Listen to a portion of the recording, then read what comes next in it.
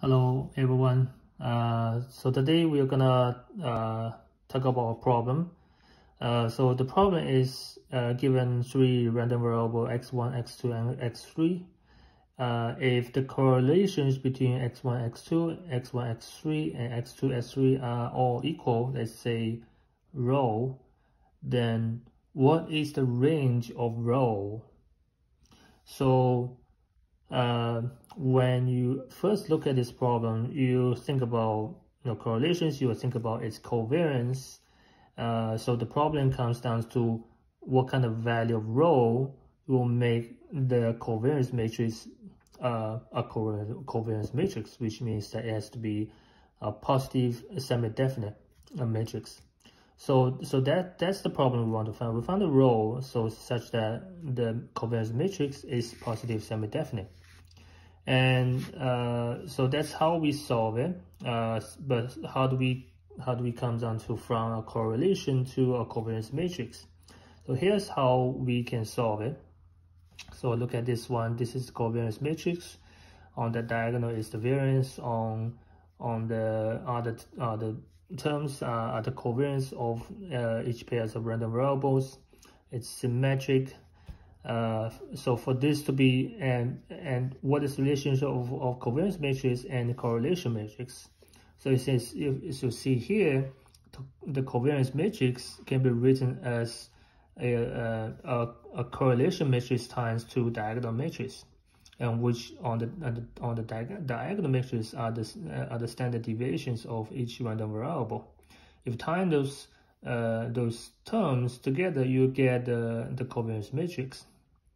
So, for example, here, if you time this row to the column space to the row space of the correlation matrix, you times this sigma 1 inverse to each terms on each row on this row, and this will times to here, and this will times to here, and so each one will be divided by sigma. So the first row will be divided by sigma 1, and second row divided by sigma 2, third row divided by sigma 3, and this one is the same. So by timing the column space here to the columns here to the column space of the correlation matrix, we are dividing each column on here by the sigma square the sigma inverse, and that we'll leave it to you guys to verify. That will be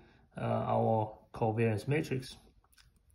And for this to be positive semi-definite is equivalent to the correlation matrix to be positive semi-definite, because these two are positive semi-definite, and for this to be positive semi-definite, this one must be positive semi-definite. So that comes to our problem. So in our case here, the row 1, 2, row 1, 3, row 2, 1, they are all same row. So for this to be positive semi-definite, one of the equivalent condition is that all the principal minors are greater than or equal to 0, which means that if we delete any number of row and columns, same number of row or columns on this matrix along the diagonal, the determinant of the remaining submatrix should have a determinant of greater than or equal to 0. So that's definition of principal minus, and that will comes down to these two conditions. If we remove one row on one column, we get this term. If we don't remove anything, that will be the determinant of the whole matrix. That will be this. If we remove two rows, that will be just 1. So that comes to this condition. The first one is easy. It just comes down to row greater than or equal to -1, less than or equal to 1. Nothing useful. And so what we left is this term. The determinant of this matrix has to be greater than or equal to 0. So that simplifies to this inequality: 1 minus 3 times row square plus 2 times row power 3 greater than or equal to 0. So it comes down to what value rho that this polynomial is greater than or equal to 0. So we need to find the roots of this polynomial. And here we're gonna use first try to find the rational roots of this polynomial. So we use the rational 0, 0, which is I'm gonna show you a screenshot of online. That is what is the rational 0, 0 to review it. What the rational 0 theorem says, it says if the coefficients of a polynomial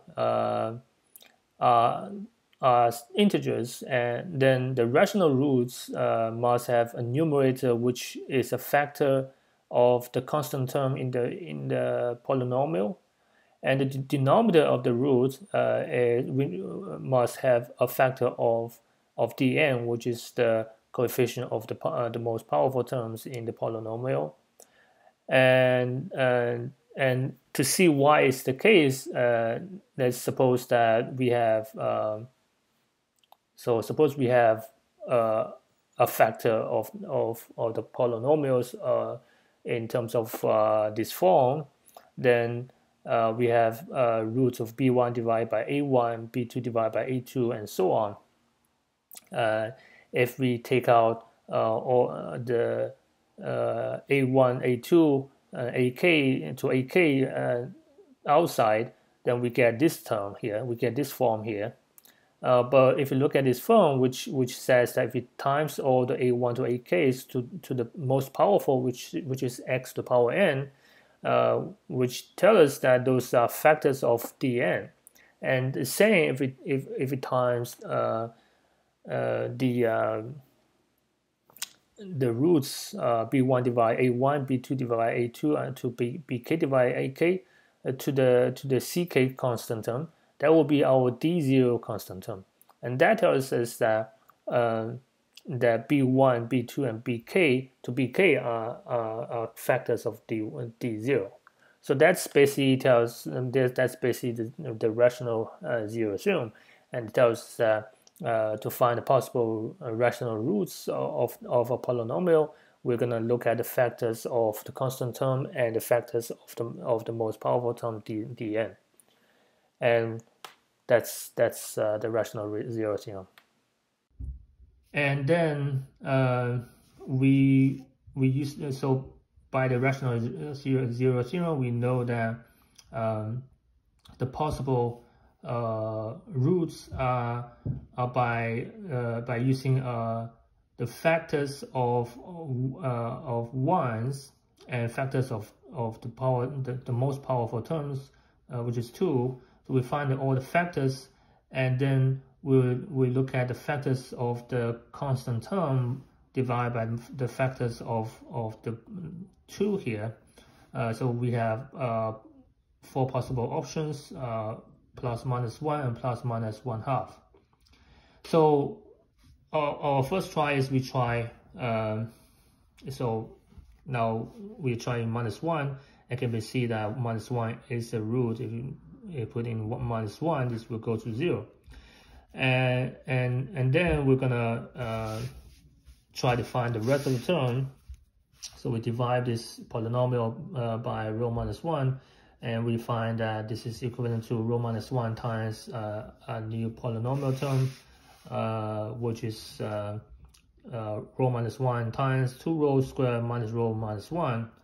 But this new polynomial term also has a possible option of minus 1. It's also a rule, which we will see here.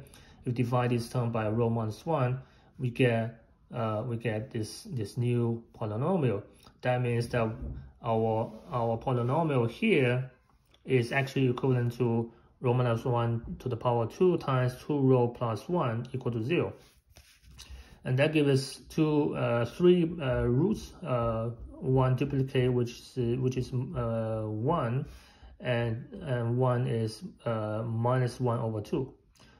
So we have a couple of ranges, minus 1 to from minus 1 to minus 1/2, from minus 1/2 to 1.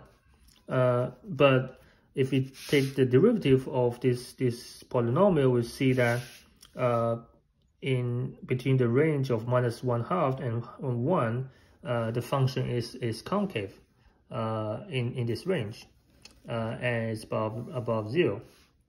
So in order for this polynomial to be greater than or equal to 0, rho must be between -1/2 and 1. So that's our answer to the original question. So rho must be between -1/2 and 1 for this to become to be the value range of rho. And that's it. Thank you, everyone.